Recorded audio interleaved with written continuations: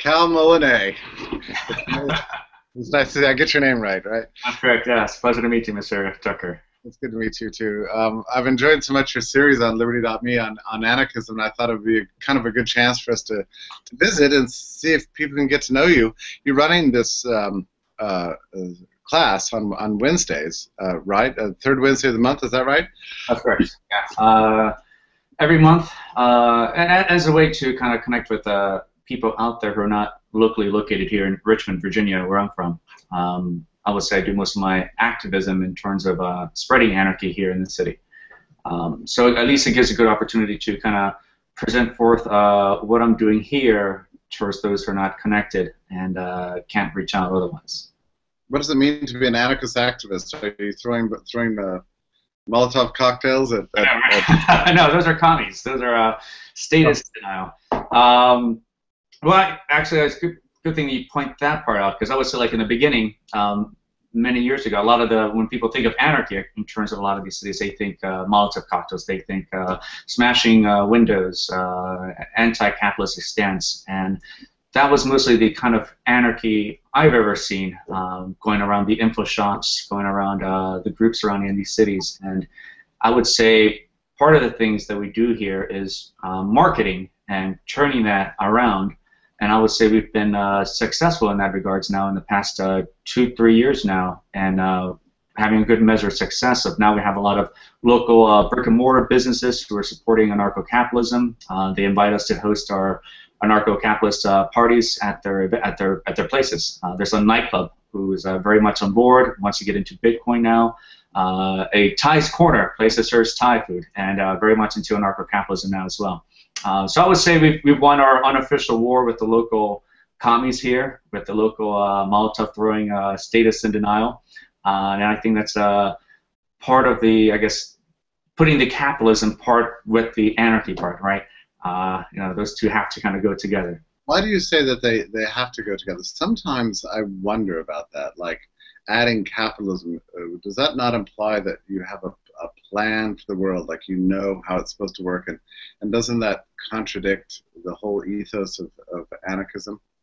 Well, I would say that that the day that the state is abolished, I no longer call myself an anarchist. Right. So until that point, and not so much, you know, when slavery was abolished, right? I mean, there's still tax slavery. You know, the term abolitionist was no longer used.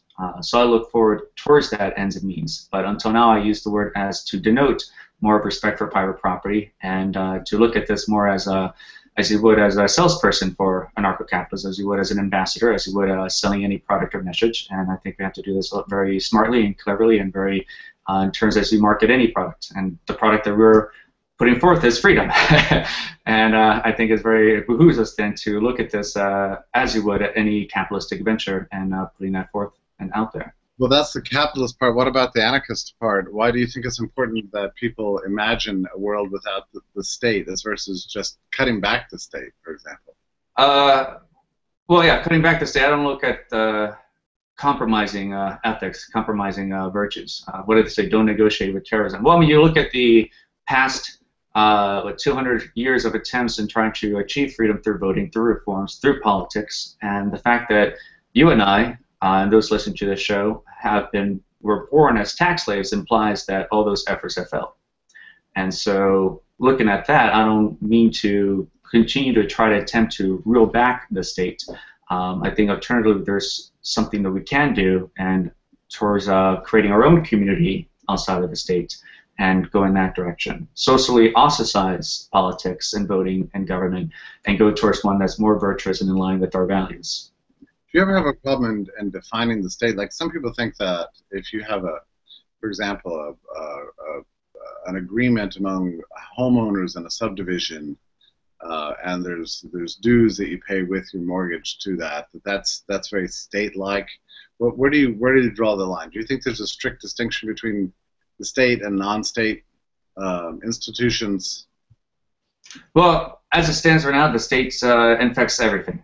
You know, you can't. It's in our language, it's in our words, it's in when you go outside, and a lot of the things that you do in terms of commerce. It's all over the place.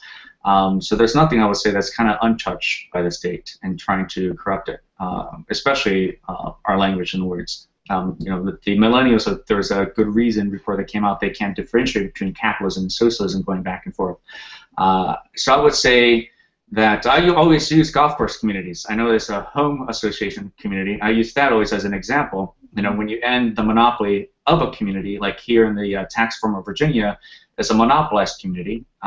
You end the state, you have thousands of competing communities catering to your lifestyle and preferences. So you could have your homeowners association community with those brochures, with those contractual agreements, consensual agreements, versus the non-contractual, relationship you have with government and the forced community that they imposed upon you. So I would say that, then yeah, absolutely. Homeowners associations, they're kind of examples of that. I use in Florida, they're very specific in their preferences in terms of people who are much older, like 55 and older communities. They have 65 and older communities. They have their preference in those particular areas, and that's what the contract agrees to. And I think that's pretty cool. That's awesome. And you've got the whole digital world too out there. One of the striking things, one of the things I don't really understand is how it is that we could live in a digital age where there's basically anarchism in cyberspace everywhere, its own set of laws, its own set of associations and order, and yet you see ongoing innovation, prosperity taking place, and yet the lesson seems to be largely lost on people. The biggest experiment in anarchism in the history of the world has been insanely successful, and yet people still don't recognize it. Actually, yeah, that is a good point. I guess you could start off with the first AOL group chat rooms or the first Yahoo chat rooms. No one's forcing you to go in any particular chat room. Those are voluntary. You can't force someone to go into the alternative chat room versus one if you want to talk about video games. They're very much in control of those choices. Yeah, that is a good reflection of anarchy in regards to how you associate yourself with others and who you don't want to associate yourself with. I think that's very important. Like, for example, people talk about cannabis. We're talking about belittling the government or bringing it back down some. And for me, I don't advocate for, I guess, legalization or criminalization or any of that stuff. 75 years to finally have the freedom to smoke a plant, for me, it's not a measure of success, right? One step forward to have the freedom that should have been yours by birth to begin with, but to have lost so many others in the same amount of time is a sleight of hand distraction. It's your bread and circuses. It's deceives and tricks people, misleads them to believing that politics could possibly set you free. And that's the opposite direction where I want to go. Let me ask you about your own ideological heritage and background. People usually come from the left, or they come from the right, or somewhere. What about your own intellectual journey? How did that take place? I would say the first government I fought was my father. I would say that would be my Father's Day cartoon. Thanks for being the first government I abolished there. I would say kind of grew up with a lot of anti-authoritative dislike and distrust of people just because they're older than you growing up. So I would say it comes from that for myself.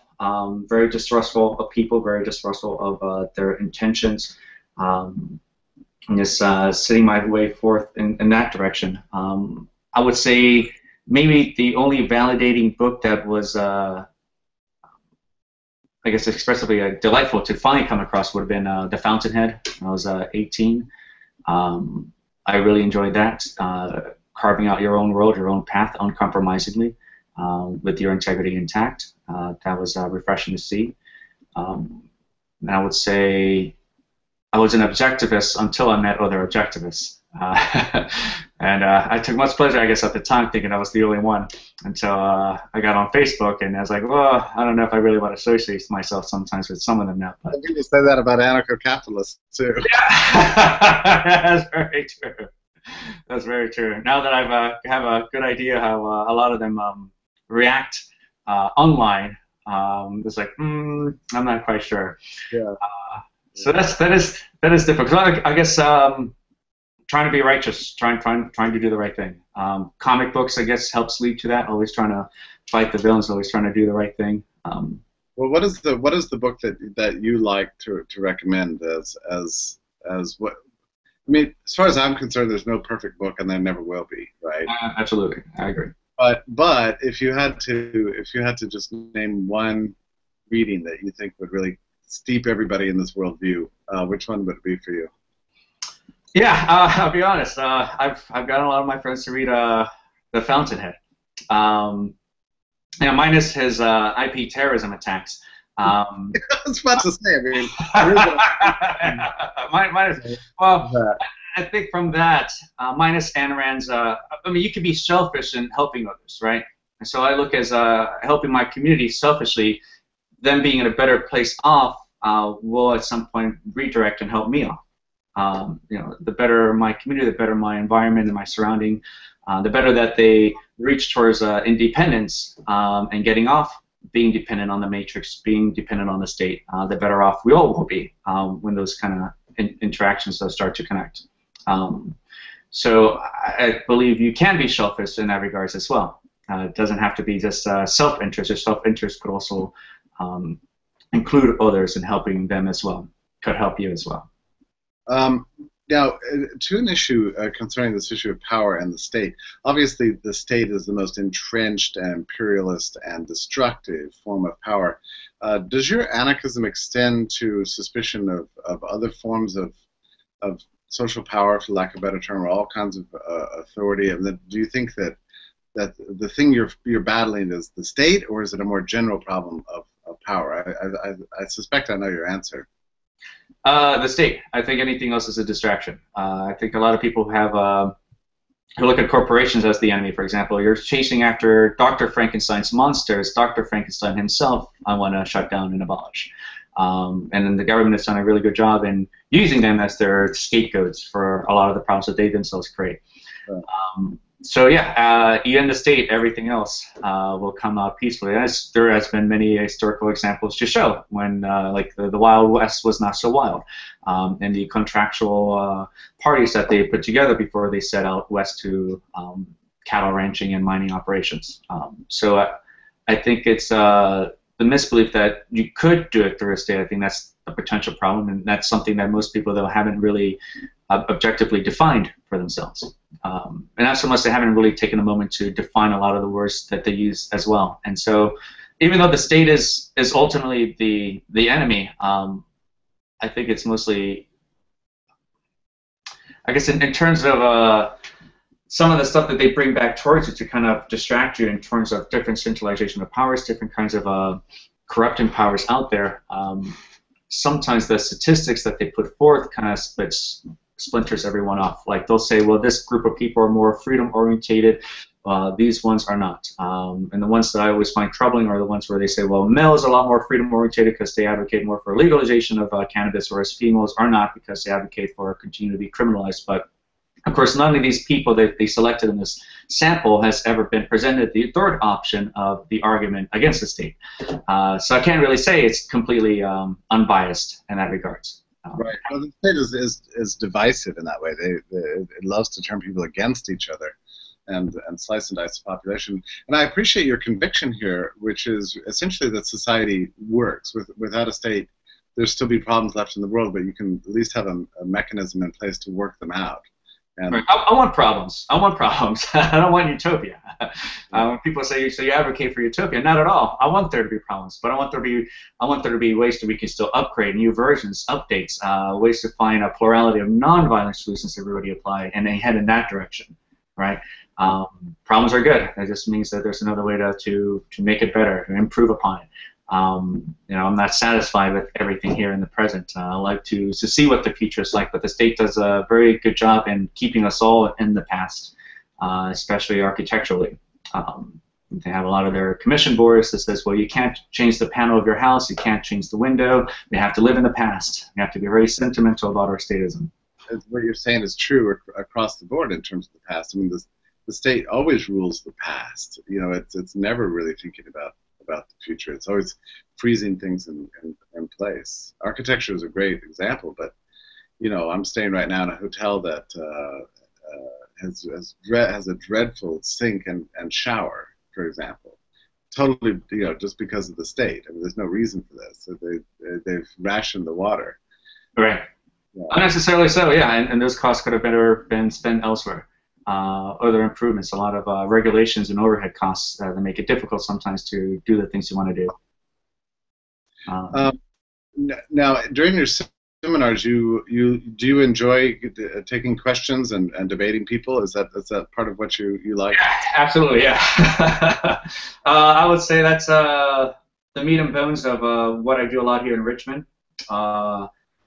The series I do here in Richmond is called Spreading Anarchy, and so I do a lot of debating with on the street with a lot of I would say by now probably 500 individuals. Probably 250 of those interviews are debating recorded on YouTube, and I would say that that kind of stuff I feel kind of behoove us all to kind of understand and learn and wield. I think our strongest weapon against the state are our arguments, and to wield them proficiently.